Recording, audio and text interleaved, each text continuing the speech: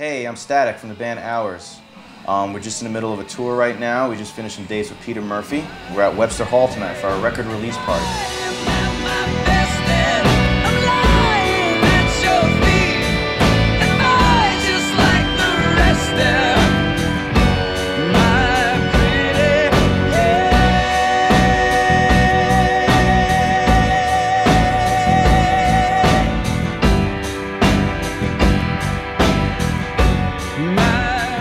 Model Blackstar that I'm playing, and it was one that was suggested to me through a great guitar salesman from a music store when I was looking for a backup for my other amp that I was going to have on the road, and he told me you got to play a Club 50, or I believe you call it the HT50.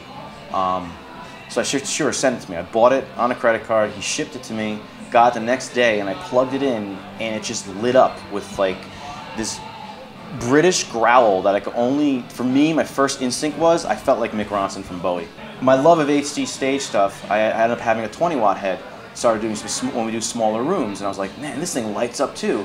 And the exciting thing about the 20-watt head for people that are into their gear, most 20-watt heads are not EL34s. This happens to be an EL34 amp.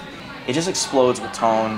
When we made the record, I ended up using the 50-watt and the 20-watt together. All my overdubs was the 20-watt, and it was just a very like in-your-face, gainy, natural thing.